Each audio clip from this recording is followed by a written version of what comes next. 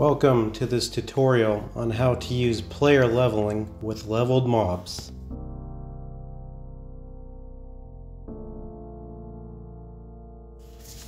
Check the video description for links for the wiki and links to install placeholder API if you need it.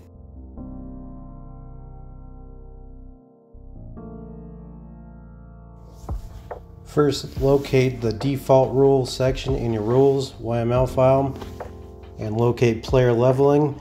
You will remove the comment by deleting the pound symbol at the beginning of the line.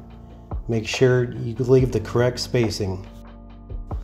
Next, you will locate in your preset section the player leveling preset, and then you can change any of these settings to your liking.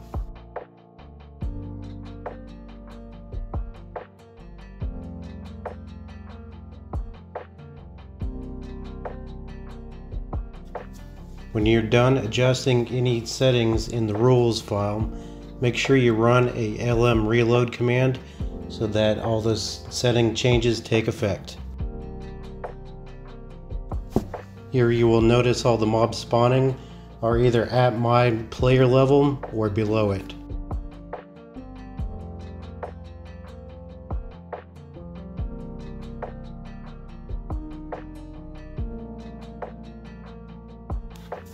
So now we're changing match level to false and changing use player max level to true. This will make it so every mob spawned is the exact same level as your level.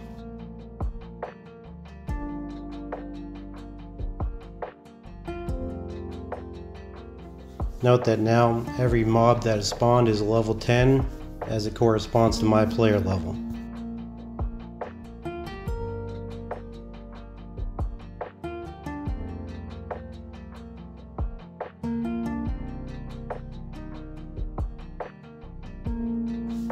Now we're making sure that match level is set to false as well as use player max level.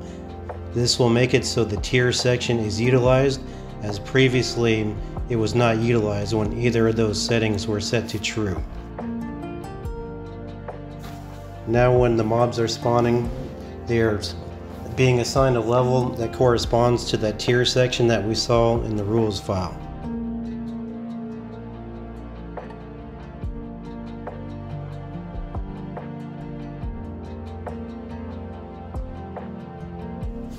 In order to get more information, we can enable debugging for player leveling, so we will go to our settings YML file and update the debug MISC as shown in this screen.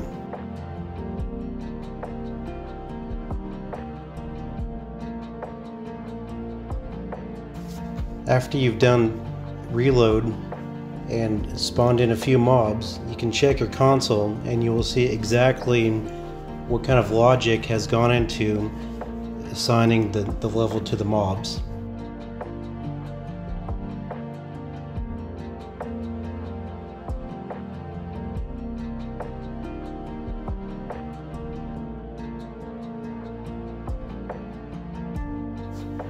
Using placeholder API, or PAPI for short, we can hook into any third-party plugin that utilizes PAPI support.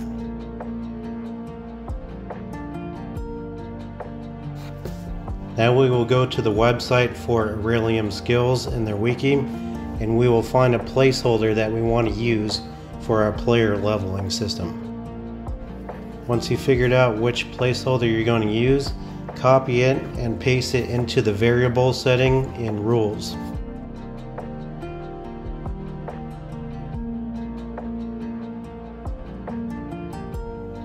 If we look at our console now, we can see exactly what number it was fed from the placeholder that we selected and how it got the mob assignment.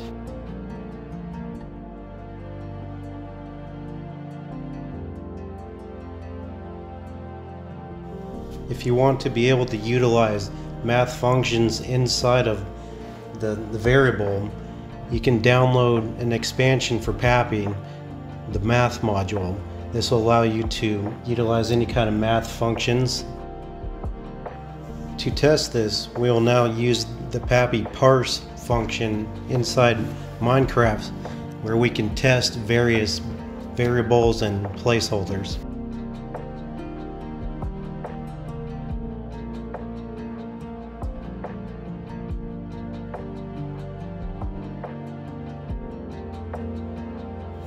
Note that when you use the math module, there's a slightly different syntax as shown here.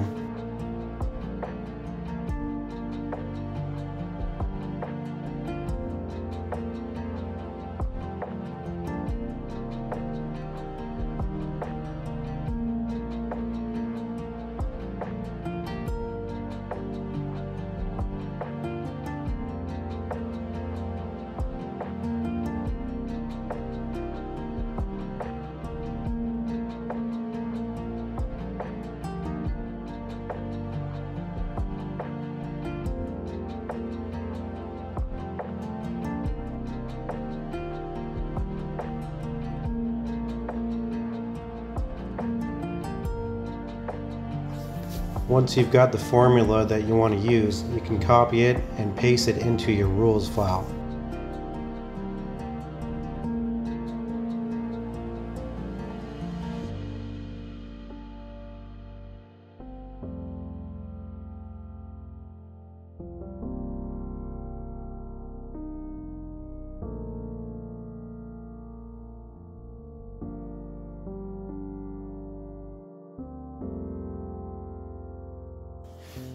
Thank you for watching this tutorial on how to use player leveling in LevelledMobs.